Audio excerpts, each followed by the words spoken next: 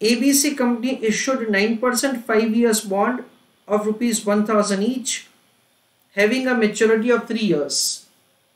Means it was originally issued for 5 years, but now 3 years are remaining.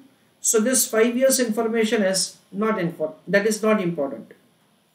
Rate of interest is 9%.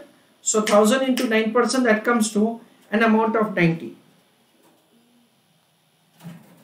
The present rate of interest is 12% for 1 year tenure.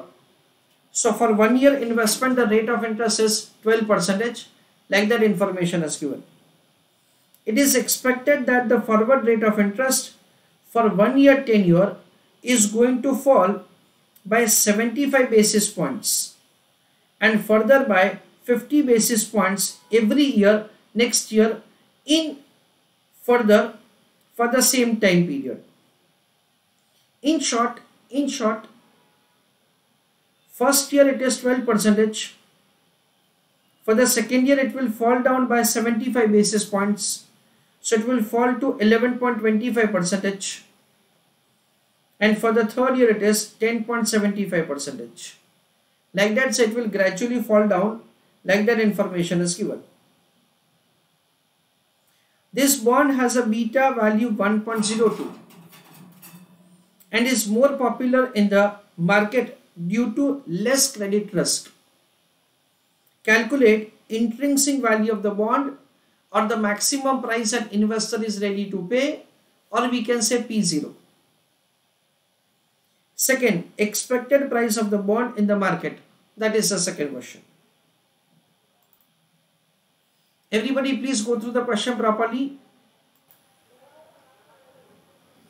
So friends, over here we understand that it is 1000 into 9%. So the first year income will be an amount of 90. Fine. Second year it is again 90. Last year it is 90 plus 1000. The first year rate, forward rate is 12%. Second year it is 12%. In a way that's the 12% and 11.25%, because it is falling down by 75 basis points. 100 basis points is equal to 1%. And for the third year it will be like this. That is the way the intrinsic value is calculated. Second part of the question is calculate expected market price of the bond in the market. So the beta 1.02 is used over there for the purpose of doing answer. So over here the intrinsic value into beta, that is the way expected market price is 961.33. That is the way the answer is calculated.